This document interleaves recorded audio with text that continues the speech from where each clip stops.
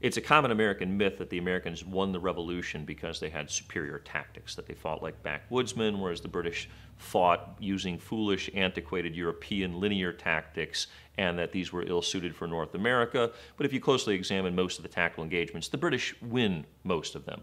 And throughout the war, Americans suffer under a pretty grave military disadvantage when it comes to ground-based military capabilities. An advantage that the Americans have, however, is the militia. George Washington did not think the militia was a very reliable component of his military force structure, but what he did appreciate about it was that it was more than adequate for the purposes of local defense. You might look upon the militia as being the antibodies or white blood cells of the Revolution.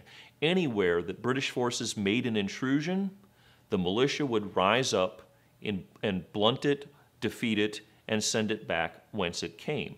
This enabled George Washington to reserve and marshal the combat power of the Continental Army, the most regular and the most capable part of the American military establishment during the Revolution, for what he liked to call brilliant strokes, offensive actions designed to defeat the British Army in the field and drain Parliament and the King of the will and resolve to continue this war. So these two components together, the militia and the Continental Army, were together able to mitigate some of the weaknesses the United States had as a military power.